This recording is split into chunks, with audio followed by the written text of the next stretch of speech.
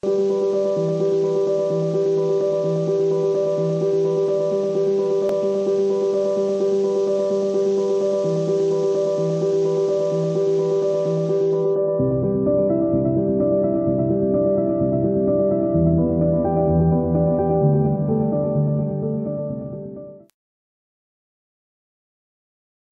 first off, I'd like to just open it up to questions as we go along. You know, if something comes up and it's just sort of on your mind, just, you know, feel free to raise your hand. I think that might make this a little more dynamic and engaged. So just some overview stuff. I'm sort of facilitating these Enviro DIY sensor stations being deployed throughout the Delaware Basin, kind of facilitating developing manuals to go along with directing folks on how to build these things, how to install them, and then how to manage them afterwards in terms of just upkeep and maintenance, as well as for specific monitoring purposes.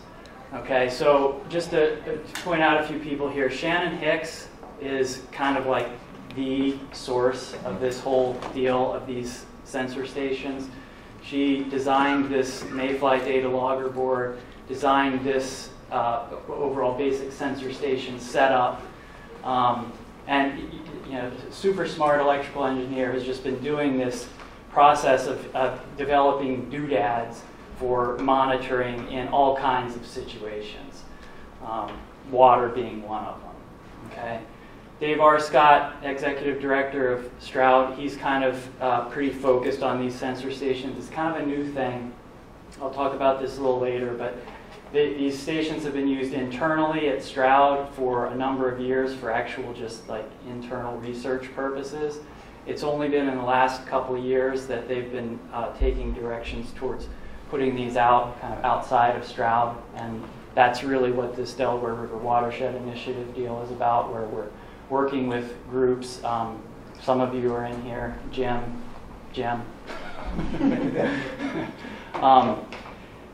Putting these out with watershed groups and sort of supporting these groups in using the stations for specific monitoring purposes. Okay, we have several techs on this. Sarah Damiano is a programmer working with programming these boards, developing programs according to different sensors to hook up to these Mayfly boards. Tara Menz is in education, and that's me.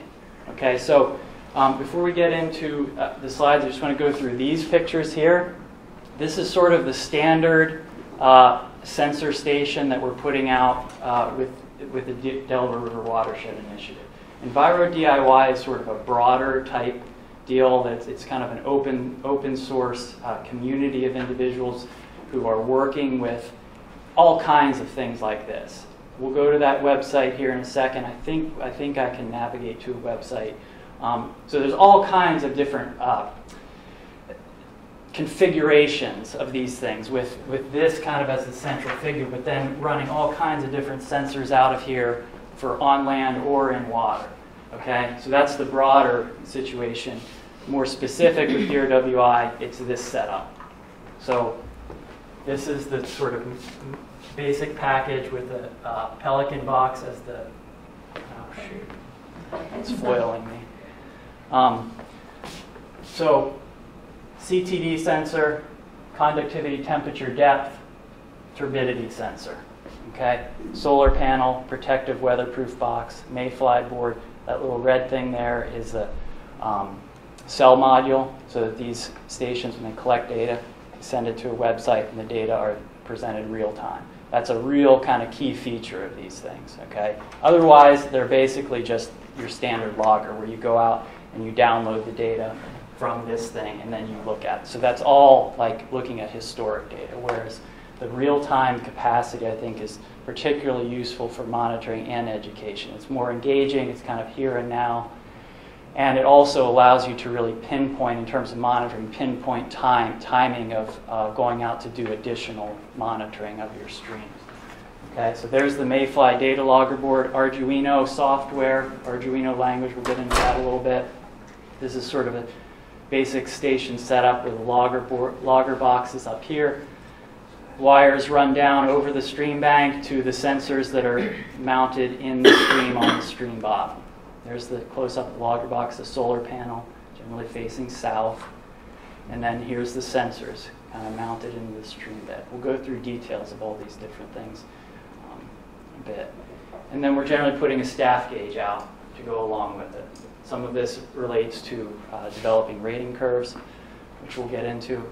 Okay, so before I move on from this introductory slide, I want to just see how many folks in here are like involved in some sort of monitoring context, stream monitoring context.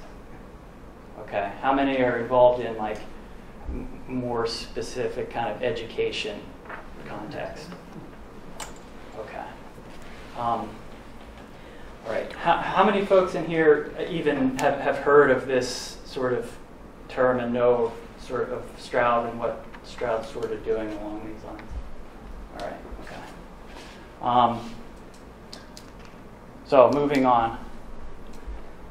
This is just, I kind of went over all these intentions, talking about Enviro DIY broadly, and then in the Delaware River Watershed Initiative context, going through just details of these sensor stations.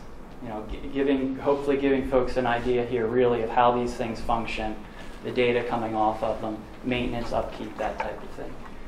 And then what Stroud's doing right now in terms of supporting usage of these sensor stations, facilitating building of monitoring capacity, education capacity among these watershed groups in the Delaware River Basin. Okay. And then these are coming available for private purchase. We're deploying them through this DRWI grant, and then there's some other kind of more situational grants where people are getting these. So one thing to emphasize here, there's a ton of slides in here. I'm probably going to end up skipping through some, being very brief. You're going to have access to this presentation afterwards as well as being recorded. So this presentation is not only intended to serve as like for here and now, but also it can serve as sort of a reference, which is in part why some of the slides are pretty detailed. Okay. Let's see. I'm going to try to click on this. See if we can go to the Enviro DIY. See if this works. Okay. So this is the Enviro DIY website. Okay. This is a lot of like semi-random people who are involved in this. This is facilitated by Stroud Center, but it's not like Stroud is sitting there and kind of overseeing every little activity that's going in there. Okay. It's an open source. Welcome to Enviro DIY, a community for do-it-yourself environmental science and monitoring. Enviro DIY is part of Wiki Watershed, okay? So Wiki Watershed is this web toolkit designed to help citizens, conservation practitioners, municipal decision makers, researchers, educators, and students advance knowledge and stewardship of fresh water. Okay? Wiki Watershed is this toolkit that Stroud has developed. There's various things, Leaf Pack Network, Model My Watershed. Folks, I'm sure have heard of Model My Watershed. So this website is just set up just to go through this quickly. There's this about Enviro DIY. So this kind of is just a description of the basic setup. Go to community. There's different groups in here. Okay. So there's a teachers group. I think, for instance, Jim Coffey, he was here, I think is part of this. But there's different groups on here that you can be a part of and communicate about this Enviro DIY stuff. Okay, Mayfly board. Okay, so the Mayfly board is a data logger board. It's pretty high functioning. Shannon's very proud of it. It's a very powerful board. It's a lot more powerful than some of these other ones. These are Arduino specific boards. Jim, we're going to point out you can buy it from Amazon. Yes. I have a couple slides on that actually. So thank you. I appreciate that. There's a blog here, okay, which has updates on just kind of things going on. This one here, if I can click on that. This is a recent article that was put out. This is based on data collected from the sensor stations. So you see here, like the conductivity is closely related to chloride levels, okay? Chloride, road salt, okay? So in the wintertime, we see this type of thing in urban areas particularly. Spike in conductivity with depth. So blue here is depth, the red is conductivity, okay? So road salts wash off and cause these spikes in the conductivity, okay? So the real-time capacity here just gives you an ongoing record of when these conductivity spikes occur. And so it gives you, and we'll talk about this a little later, but it gives you direct kind of knowledge of length of time of exposure and extent of exposure. Okay? That is a wintertime activity. You see the opposite pattern in the summertime. Whereas rain comes off, it dilutes. Okay? So there's this forums. Okay? Again, discussion area. So that's about all for Enviro DIY. Let me close out of there. And then let's continue through this. This is a little detailed, but so as I mentioned, the Enviro DIY sensor stations, the Mayfly data logger board is kind of the center kind of fixture that allows this whole thing to happen. As I mentioned, the standard DRWI sensor station configuration is with the logger box, a solar panel, CTD, and turbidity sensor. Okay? There are other configurations that are possible. These are a little less standardized right now, kind of just hoping to be able to move more completely to that. Some of these sensors are very expensive, dissolved oxygen, for instance. And then I've pretty much gone over all of this, just Stroud Center's involvement with Enviro DIY, facilitated by Stroud Center, Shannon Hicks. As I mentioned, these sensor stations have been internal to Stroud. Shannon's just sort of tinkering about and making, the researcher wants this type of thing to be monitored, so she kind of tinkers around and builds something, and so it's just gotten to a point where it's a refined enough process that they're starting to put these things out and make them available externally. Okay. So, and as I also mentioned, just some of the organizations involved. Penn Foundation. There's an EPA project going on. Sustainable Business Network. Recently got some of these. We're working with Trout Unlimited in Michigan as well as Idaho to put these out. And then, as I mentioned, there's private purchase of these available on kind of a case-by-case basis. Okay, so just getting into some more visual type stuff. These are all kind of like some of these different iterations that I was talking about. Putting these on in kind of weir type situations on small streams, building a weir so that you can monitor in a small stream. Okay. There's this type of thing, these just very base level using a sensor. This is just a simple, cheap sensor. You can just hook right directly to that. Like Shannon sometimes will just hook one of these, a temperature sensor up here, and just monitor in her house, just to see about drafts and this type of thing. This is the rangefinder. So this is in situations where you might not be able to submerge the sensor in the water, where there's and I have some other pictures of this, but there's a rangefinder right here. Dang it. Looking down, and it's just measuring distance from here to here. So that gives you just ultrasonic. Ultrasonic. And I have some actual pictures of that here in a bit. Here's a rain gauge. Okay, Mayfly board is in there, in a little protective case with a solar panel. See the solar panel there. This is one down in sort of a bay type area. This is groundwater monitoring down there in a well. This is a discharge deal, Sontec type. You mount these on the stream bottom. This is sort of the standard. This is from one of our recent deployments. There's a CTD sensor, turbidity sensor. This is a little doodad. Mayfly board is here behind it. This is a little doodad we use to check cell signal. And we go out to do reconnaissance for positioning these stations. So this you can see here, signal 0%. That means you couldn't have a station there that you had online data. Okay, so we just use that in reconnaissance, but that again is based on this Mayfly board. Okay, so Enviro DIY pretty much already went through this. Arduino based. Okay, so Arduino, there is an official Arduino board made by an Arduino company, but as I understand it. But there's also, it's also open source. So there's like Arduino software, there's Arduino language, okay? The Mayfly board uses Arduino coding. But other than that, it's not really associated with Arduino.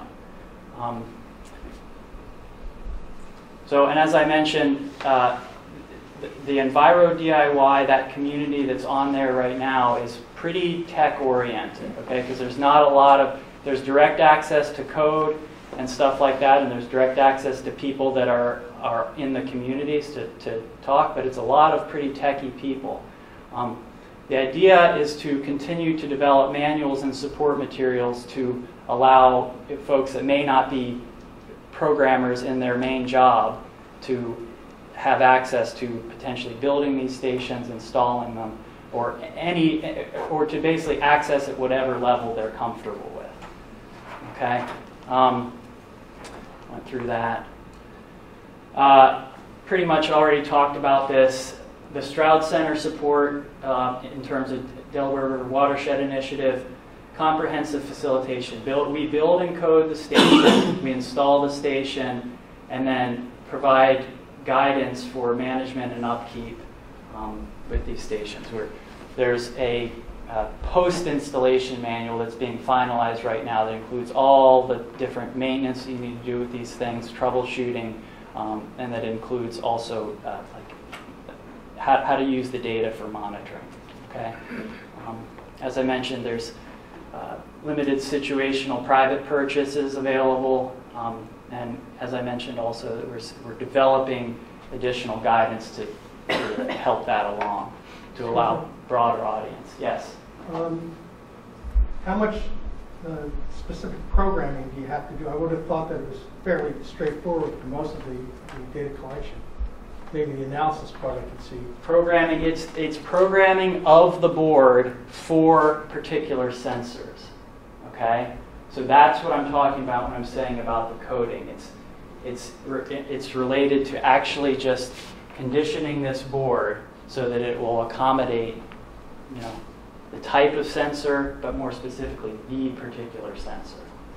Okay, so you can potentially just put whatever sensor you on there you want. You just have to work out the code. So right now, the code for the CTD and the turbidity, for instance, are pretty standard and accessible, and those can be found on the Enviro DIY website. Okay, Jim. I was going to say you don't really have to be a programmer. Say you wanted to change the timing interval, you just go in the code and change the number. And yeah, it depends on what you call being a coder. Yeah, I don't want to change it. Ideally, there will be directions on all of this. Right now, there's not really clear directions for folks who may just be coming to that realm of things, for their first shot. And the coding's that much different for each individual installation? Not each not for DRWI, but for each of those different kind of set types of sensors. Okay. Yeah. You certainly have to just condition the board for that, program the board for that particular type of sensor. And I think that is already done. I don't think once it's installed. For the Delaware River Watershed Initiative, it's all we're basically just, it's all set, and we just are putting them out. And the group is basically, we're working with the groups to just manage the station, to keep the data good, keep the data so that it's accurate. The turbidity sensor, for instance, fouls a lot, so you have to sort of manage that and be aware of that, and go out during storms in particular. If you want good turbidity data, go out there and actually clean the sensor during the storm, so that pulse of turbidity, is shown during the storm, the real turbidity, as opposed to the turbidity that may be inaccurate due to a couple of leaves just sitting on there. So, okay, so now we'll get into some more details. So I guess one reason why these sensor stations are pretty nice to have is just simply the cost. Okay, so the mayfly board is much, much cheaper than some of these commercial type loggers. Okay, so you're looking at, something like this for these commercial loggers. Okay, so this is the thing that you're connecting the sensors to. Okay, well, okay, you go to the mayfly situation with the board, the box, battery, SD card and adapter, solar panel, cell modules, and you're looking in this range. Okay, so that's part of the reason why these are, it depends, it's relative, but these are relatively inexpensive. The CTD and turbidity setup is about $2,500 to just purchase. Okay, so one other thing here, most of the cost in these stations, in that $2,500 that I mentioned, is just the sensors. So the turbidity sensor costs about $1,200, and the CTD about, I think, 6 to 8 or something like that. What's the average lifespan of those sensors? That's a good question. I mean, You don't know yet, maybe? It's semi-indefinite. It really depends on wear and tear. What was the question? I didn't follow. What's the lifespan? Oh. So, if nothing goes wrong, it can be years, but we certainly have situations where a flood comes through and a boulder comes down and takes it out. Or there's, every now and again there's a defective sensor. Usually we can send those back for free and get them replaced. But there's just, there's definitely just, these are pretty dramatic environments sometimes where these are placed, and you get these giant flows coming through, and that's powerful stuff. You've got these two little things anchored in the stream bottom. A lot can happen. Now, they've been pretty resilient. We only had a couple over this winter with these big ice things and moving around and this and that. So one of my people, I coordinate master watershed stewards, and one of them was doing, I think it was 2 of yours in Berks County under the conservation district, and he said one of those was damaged over the winter. That's Kent. That's Kent's, I Yes. Yeah. Well, Yeah. they're pretty rugged. Actually, I had a beaver upset one of them. The DIY went underwater, and I dried it off, and it worked fine. Yeah, it's supposed to be perfectly waterproof, Have you had any problems with vandalism? Yes. Not real regularly, but we have had a few cases where it was pretty much totally destroyed. Now, both of those cases, they actually didn't take the sensors. So it wasn't a lot of money lost in terms of equipment, but then that means you have to redo the whole thing. So that's a lot of time, in terms of getting a new station put together and then going out and setting it up. It's a couple days worth of time. So. Do you calibrate the sensors initially or on a regular basis against some sort of regulatory quality sensor?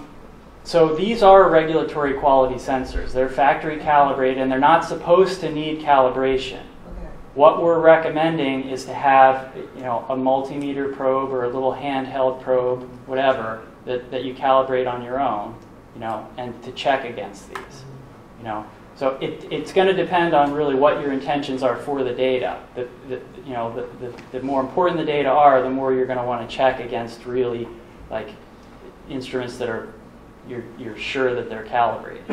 But these sensors are pretty high grade sensors, so they're not supposed to need calibration. Okay, so if you wanted to bring the cost down further by using a lower cost sensor, is that a thing that people do? That's certainly a thing that is possible, for anyone to do if they're willing to get in there and work with the code for that particular sensor on, getting that put onto the mayfly board. We're, for instance, exploring options for a lower cost turbidity sensor right now. Sarah, who I mentioned earlier, is working on just testing that out and seeing how it works, confirming that it works right, because it's kind of a new turbidity sensor, so she's basically just testing it out. But the good thing about that is it's cheaper, it has a wiper, So meaning it'll wipe off algae accumulation and stuff like that. And it also has that Campbell turbidity sensor, it needs about that much space from I'll show a picture of the way it looks, but it shoots out and measures reflection off particles. It needs about 15 to 18 inches, whereas this new one they're testing is like this. Where that comes into play is like where you can put this thing in a stream and how deep you can go. So, and possibly being able to then, with that narrower field of vision, possibly being able to put a protection around it to ward off leaves and that type of thing. Because the wiper's not going to work on the leaves anyways. So, anyway. So this is just sort of some background on these types of boards. This is an Arduino Uno. They apparently don't make this anymore. There's some newer version. When Shannon was first starting out with these, I think she used this and then maybe moved to this and this. This is a later version. This is kind of a spin-off of this Arduino. It's a Chinese brand. This type of progression, adding on these shields for additional capacity back in the day, and moving towards this where you don't even need to add shields other than this B board, this cell board. It's all built in here into the Mayfly board. So these are just some stats. The Mayfly board is just a lot more powerful than, for instance, that Arduino board. So, this is kind of just, again, the progression. Shannon's been working through multiple, revisions, and this will continue just as, just the process. Here's a kind of just a diagram. We're at noon right now. We have till 12:30, right? So, right. All right, so I should probably. All right, so just to point out a few features here. There's a better diagram with a better legend later. Power switch. This is where that B module goes. This is where your micro SD card goes.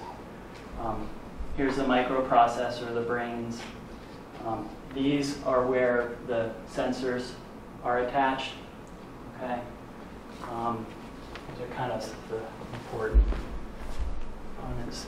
These boards are available on Amazon. Okay. You can buy just a board. They are in stock right now. They run out fairly quickly.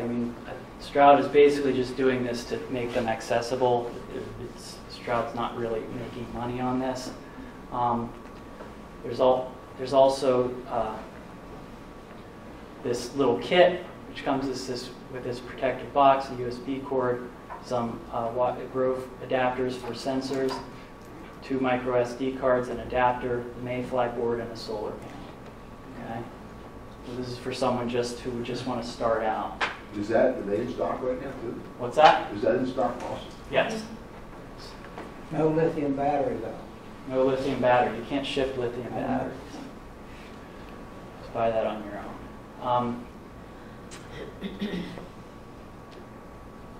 Okay.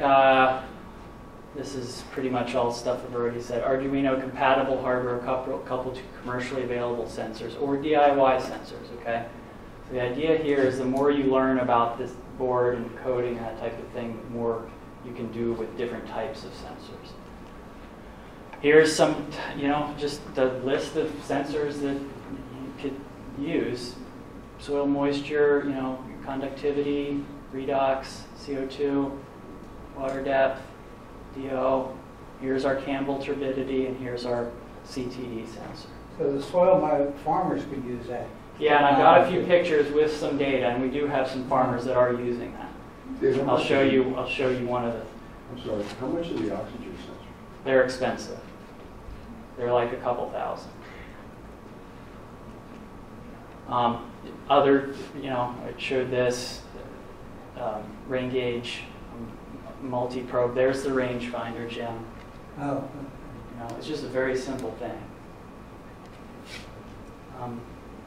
So here's just the first kind of comprehensive deal here with the data. This is Upper Rocky Run, and it flows into First State National Historic Park off of the Concord Mall. You can see here recently, this goes up to 6,000 conductivity here. That's actually was a small pulse for this stream. If people are calibrated to conductivity, 6,000 is pretty ridiculously high, and yet this stream was spiking up to like 30,000 this winter. Yeah. Is that just a surrogate for road salt? Yeah. Yeah. What? Is that primarily a surrogate for road salt? Yeah. I mean, it's not entirely. So that's about rating curves, and I'll get to that, and I really should move along here. But this is these are the basic data that you're getting. Water depth, which is once you develop a discharge to depth rating curve, this is a surrogate for discharge. Okay? Actual quantity of water moving over time. Conductivity. Everyone knows conductivity, I'm sure, but yes, this can serve as a surrogate for chloride, looking at road salts. Here's your turbidity, it's in NTUs. Here's your temperature. So there's a water temp, and there's also a logger temp. So this will get super high in the summer, because it even gets a little bit hotter than outside in here during the summer. And then this is your battery. Okay, so that's an important part that to look at in troubleshooting situations. Data drops. Okay, what was the battery level at when the data dropped out? Okay, battery level was high, but the data still stopped. Okay, did cell connectivity, disappear or something? Okay. But here's just again some more kind of you've seen these. So here's a photoactive radiation sensor. Here's data from that. Just an example of sort of some custom type options for these. Here's a groundwater monitoring situation. What was that specifically monitoring for? I mean, I think it was just monitoring simple stuff like conductivity and depth. Oh, is your conductivity, is that temperature compensated, or do you have to do that? No, it's all set. I mean, oh wait, there's the rain gauge. This is you can get these through Weather Underground now for I guess about $700, and it's online.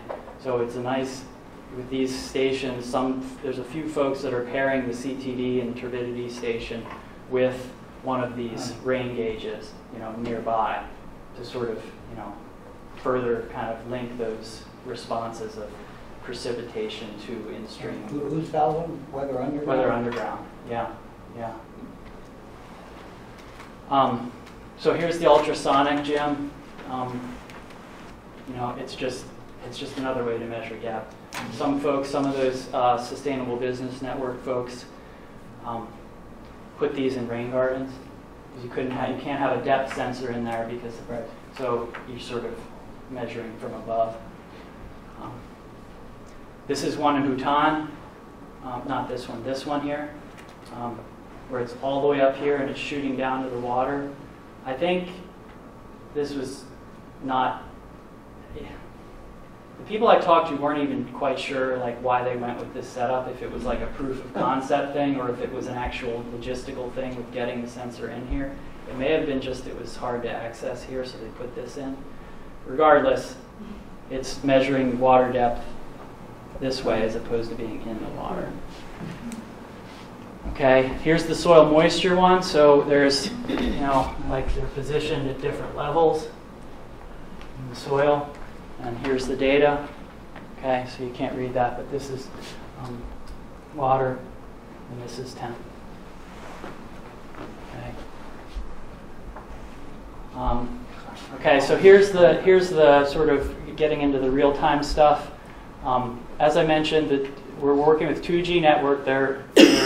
Really the goal is for LTE. That's in development.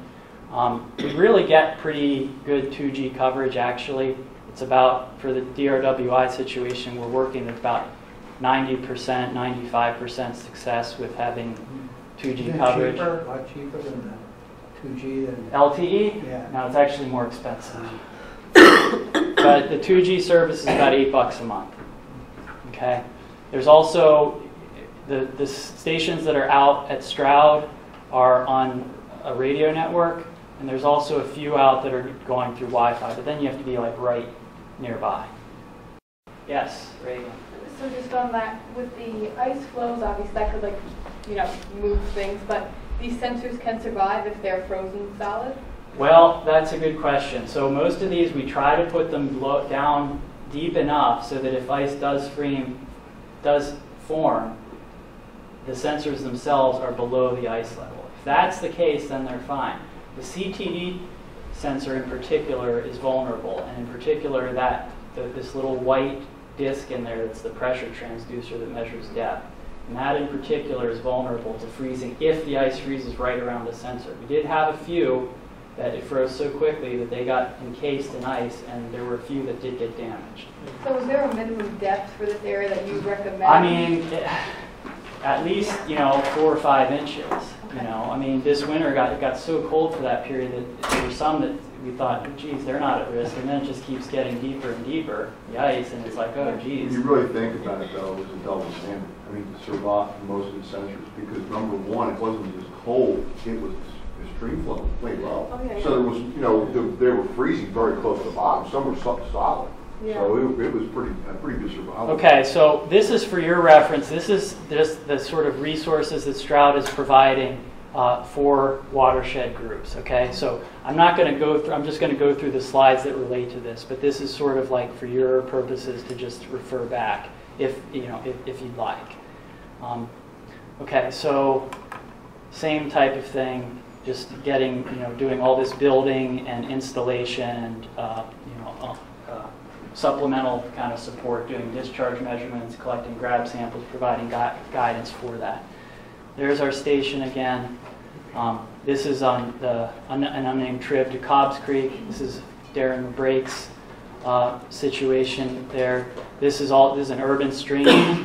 It's if you follow my pointer up in this region, it's piped. So the whole upstream watershed above this is piped, and he has a neat project where he's trying to get the community put in rain gardens to take care of the flooding that's happening and to actually daylight the stream. Okay. Those at the staff gauge, you have like game cams take pictures of it to correlate your. We have one group that has video out, but that certainly is another way to. Game cam. So Yeah. you have to take it every 5 minutes. Yeah. Or whatever. So this is again just for reference. This is getting into more details of this setup. Okay. Again, this is the nice legend for the Mayfly board with all the different things labeled and a little description of what the deal is there. Here's more of the just data that we're talking about. These are just two kind of one-pager type deals that we've been distributing. Some of you have seen this. I think I'm running low on my battery on my pointer. This is a general communication. This is sort of the DRWI process. Okay. In terms of usage of the stations, John Jackson really likes to talk about this in his presentations. All of these questions, considering these prior to putting the station out. So Reagan, you're in a situation with Lauren where you guys are just putting one of these stations upstream of this old mill dam area and one down, and trying to just measure turbidity as it changes through that area. So you guys have already laid that out, so you know exactly your intentions with the sensors. So here's just another kind of just reference slide. Our clusters, we have these stations throughout the basin at this point. Developing monitoring capacity, supporting monitoring and education. We've put out, by June we'll have put out about 60 of these throughout the basin, the Delaware Basin. Yes? Has any of these systems been used to show the effect of water from stormwater basins on highways into a particular stream? Yeah, I mean, Jim, you know, that's what he's going to be doing. He's on Marsh Creek, and so he's positioning one kind of upstream of where this turnpike influence is coming in. He's putting one downstream of it. So, you know, we're putting those out in a week or two. And, you know, that's the idea, for instance, with that, is to just do an upstream, downstream comparison. And that is all, it's, you know, nice to talk about, but when it comes to it, you really have to get in there and look at the data and really kind of possibly go and do additional samples to kind of confirm things. You know, so this is just, these data coming off of these sensors are really just, can be seen as a starting point of sorts for really just understanding the dynamics of your particular situation. Okay, so this is just a kind of a list of the different organizations that we're currently working with in the DRWI context. You know, I've organized them here by cluster. Okay. That's William Penn, right? Yeah, yeah. This is the list. We can't even see it here, but you can see it and you get the presentation. So here's the actual locations of these things. Some of these aren't installed yet, some of them are. These are Jacobs Creek right across the border in New Jersey. This is with Steve Tuorto with the Stony Brook Millstone Watershed Association. We have 4 stations out in the Pickering Watershed. And these same sites listed on the Enviro DIY data portal. Okay. And these, you know, you can obviously use these links to just go exploring. These are some just examples of streams we're working at, and I'm going to just scroll through these. You know, this is with regard to BMPs, temperature monitoring, and this is a reference station of sorts, kind of like yours, Jill, a reference station of sorts. Pickering sites. This is that one in Philly area. This is monitoring upstream and downstream pipeline crossings.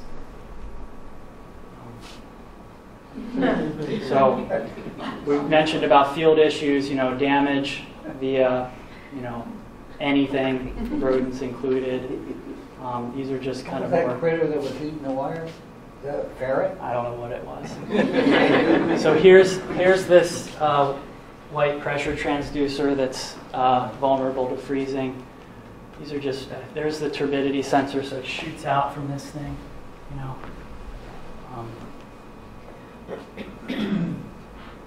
It's the SD card, micro SD card. Okay, it goes here, adapter for the computer, on the computer. Here's Enviro DIY data portal plots. Just examples of these types of plots. One advantage with this is you can overlay different whatever you want here. You know, you can put whatever you want into these graphs, any of the data that you're collecting. Okay. Oh wait, whoops, I'm going the wrong way. Okay, so that's like. So so now I'm going to talk a little bit about like how we're supporting DRWI with these stations and with just sort of facilitating, transcending the learning curve. I mean, I think everyone involved in this, Stroud is not excluded from this. It's sort of building the ship as it's, you know, being driven. So we're doing these workshops. This introductory workshop, some of you have been to that. It sort of just goes through basics of coding, you know, deployment, QA, QC, and then looking at the data. So that's usually a 1 or 2 day event. And then we have this kind of general process of maintaining the stations, doing supplemental sampling for the purpose of developing rating curves, and then actually using the rating curves along with the continuous data to to calculate loads of sediment, of chloride. Okay, potentially other things if you put proper sensors on. Okay, so this is a workshop that's coming up. It's sort of a support workshop. It's for folks that have had these stations out. So it's to help, it's to present this new manual that we have and to go through some of this process of doing additional sampling to help make the sensor data basically more robust. Okay, so we're working on a building manual. That would be, something that folks could get, buy a basic kit, and then the manual would describe how to assemble the station as well as how to code the station. Okay, so this is GitHub, which is where the code is stored. So that would be something, the building component. That would be sort of a broader type thing that would be accessible to folks who might just purchase the station, want to just do the whole thing on their own. Okay? There's the installation manual. You build the station, then there's installation. So it's possible folks might want to buy the station already assembled, but then install it themselves. So this is intended to get at that. And these are just some photos of an installation. You can reference those. And then there's this post-installation manual, which I guess I'll use pretty much the remaining 10 minutes on that. It talks about maintenance and upkeep of these stations, and then just facilitating using the data. So doing supplemental sampling, collecting grab samples to be analyzed, and doing discharge measurements. So doing discharge measurements across a storm or storms. Okay. So this is just some of the maintenance upkeeps type stuff. Just a general little kit that we give folks. I'm just going to skip through a lot of these. This pin is what allows the station to be, you can take it out of the stream, you put it back, and it goes exactly to the same level via this pin. Okay? So there's a pipe within this, and then there's a PVC sheath onto which these sensors are attached. Okay, so you pull that sheath off, there's a hole there so that you can put it back to the exact same level. Okay, this is just some more kind of instructions on cleaning. This is sort of just some characterization of what the post-installation manual looks like. We also have data sheets that we've developed to kind of help us keep track of when folks are going to these stations and what they're doing at the stations. This is an important section. If you collect a grab sample, filling that out, sending it into Stroud, we're taking grab samples, we're processing them, all in association with this DRWI. Shipping is paid, lab analysis is already paid. Then there's this spot to enter the data online via a Google form, and then it displays all the data from all the stations. Okay, so anyone who has one of these stations via DRWI has access to the information for the other stations. Just general maintenance, sensor was clean right there. Turbidity just drops right off. Okay, again, same type of thing. Battery, that's a good battery output. Their battery's sagging. Okay, so you can supplement with extra, battery is a charger and a charger. So if you don't get enough solar coverage, you can either put a bigger solar panel on or rotate batteries. Well, is it optional? I mean, you could just increase the sample time for sampling so it sleeps longer. You could, yes. We're going, and we're going every 5 minutes. So data are being collected every 5 minutes for this. Okay, so rating curves. So ultimately, to really kind of talk about things more robustly, you develop rating curves. So you link depth. This is staff gauge, but you also would have sensor depth here. Okay, and then you link that to discharge, so that once you've got this rating curve established, then you essentially have continuous discharge data at your site. Okay, you use that along with the TSS to turbidity rating curve.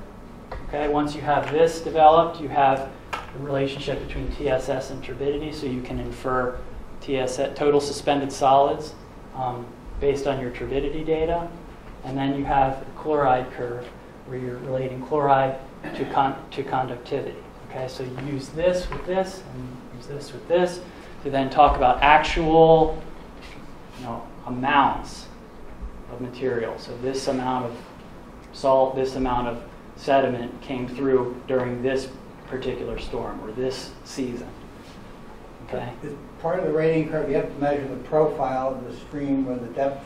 So that's another thing, and I don't think I'm going to get much into that, but we're mapping the channel so that we can predict wetted area, particularly during times when the stream is not wadable. And then all you have to do is measure velocity, get some estimate of velocity. It's going to be kind of coarse, but nonetheless, you can predict wetted area, go out and just measure velocity, multiply velocity times wetted area, and you get discharge. Okay? This is an hour, but it's actually like not much time to go through a lot of this. But so this is the stream discharge sheet that we've developed. So this is the full kind of proper way of measuring discharge. One of the proper ways where you're using like a flow meter, you're measuring water depth, you're measuring velocity going across the stream at different points, getting at least 15 across the stream. This is your neutral buoyant object, so if you don't have a flow meter or it's unweightable and you want to get some estimate of velocity, you use a neutral buoyant object float. This is basically the same type of thing if you're just using a flow meter during unweightable conditions and you're just trying to get some estimate of velocity. Okay, so then that data sheet. So measuring discharge, so developing a discharge rating curve. The idea is to storm chase and get measured discharge at these different points so that your depth can then be linked to different levels of discharge. Okay? Or you can do it in one storm. Okay? Here's the idea in the channel. You measure at these different levels so that you know discharge at this depth, you know discharge at this depth, and then you can infer. Okay? So this is sort of linking this to this. Just this is basically like a description that is in the manual, just how to use the data sheet. Okay. This is sort of a preliminary rating curve. So you've got sensor depth, where you've got depth on this axis, you've got discharge on this axis. This is the sensor depth, this is the staff gauge depth, so there's an offset here. This is the equation for staff gauge height related to discharge. This is the equation of sensor depth. Okay? So you would just apply this equation to the continuous sensor depth data, and then you have continuous discharge data. Same thing with turbidity and TSS, collecting grab samples across the range of turbidity observed at a site. Analyze those, and then they come into a rating curve. Same thing with chloride. Okay? Conductivity to chloride rating curve. Okay? So one of the things with all this winter activity, exposure to salt and this and that, some of these sites are getting insane pulses of salt far beyond these certain levels. 200 to 300 milligrams. You can see this isn't. This is going to be situational according to the stream, but you can see based on this relationship, 4,000 conductivity, 1,300 chloride. Here we're up at 35,000 conductivity. So these bugs in here are being hammered. Okay, these are just some plots of some of the stations that we're working with, just for frame of reference. Hurricane Run, this giant pulse. And you see it comes in right at the beginning here, that first flush of salt, and it goes up to 35,000, and then right back down, and then it dilutes, and it washes off and then dilutes, So the last part is then taking those rating curves and applying them to the continuous data to talk about loads. So we have this calculator sheet where you plug in the equations that you've developed from your rating curve, plug in the data, the particular data that you're interested in, and run through it and calculate final loads. Some for whatever time period you're wanting to investigate, and that gives you your loads.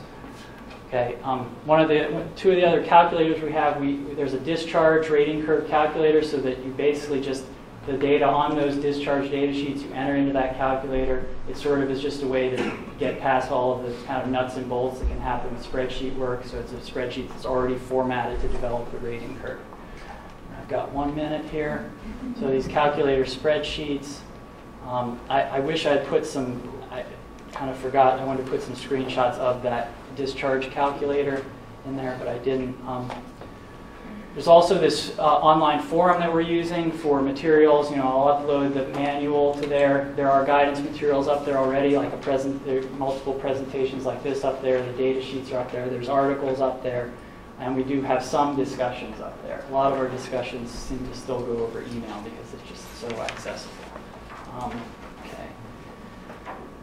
So, as I mentioned, Enviro DIY outside of outside of DRWI. This Seesaw grant is available to use in Pennsylvania for coming to groups to just talk about this type of stuff, workshops, whatever. So that's something that is available. Consortium for Scientific Advancement to Watersheds, Seesaw. Okay. And that's.